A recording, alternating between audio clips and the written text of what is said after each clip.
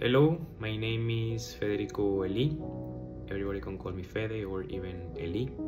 Some people find hard to pronounce Eli, so Fede is okay. I am 22 years old, and actually I will be turning 23 in 7 days. And I am from Orizaba, Veracruz. I was born there and I lived there until I was 15 years old. Then I moved here to Puebla because I got a soccer scholarship for studying the high school at Tec de Monterrey, and since then I have been studying at Tec de Monterrey and living at Puebla. And well, the most outstanding project that I have faced as a university student was actually last semester.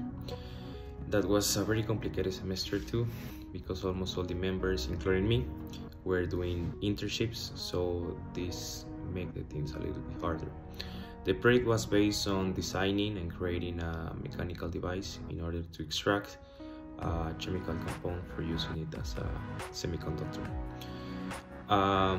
It was a complex project because we have to involve things CAD design, some electronics, some mechanical, obviously, some carpentry, and obviously we have to compare the costs, and we have to analyze the best ways to build it, and obviously for getting the function that we were expecting of it. It was hard, but I think that we have a lot of commitment in this project, and in the end we all did a very good job, that we were able to present this project at the science fair of the semester. And I think that the most important part of it was that we were able to get this extract for studying this material as a semiconductor. And on the other hand, the most frustrating project that I have faced was at the beginning of the pandemic, some couple of years ago.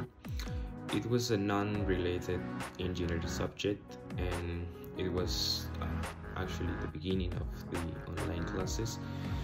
And the project was about improving or proposing an idea for improved mobile working and online classes.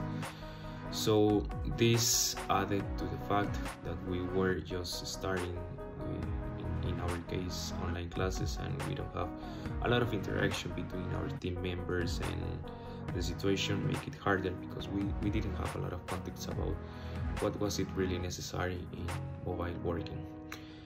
And well, this make us get frustrated because almost all the ideas that we proposed were rejected or just discarded. In the end, we proposed something related with virtual reality, which I think that it was a good idea, but we didn't have a lot of hope of implementing this kind of technology in real working, at least in the near future. I always knew that I will be an engineer since I was 6, maybe 7 years old. I remember that I was a great destroyer of things at my house, and I also enjoy fixing them. I also remember that I used to have some business with my friends at elementary school, where they pay me for making some modifications to their iPods. And then I also remember that I used to have a bike club where me with some friends, we did some tuning, some modifications to our bikes and skateboards. So I always knew that I was made for this, and I still think so. I truly believe that I am a good person, a good human, and when I am not an engineer, I do a lot of things, most of them related with sports, and most of them related with soccer. So I play soccer with many different teams, many different people, and in most of them I have acquired the role of a leader. And this, with the years of experience that I have faced in this, I have learned how to be a good leader, how to support people and how to encourage them to make things better, how to help them to control their emotions, their anger, how to support and face failures too.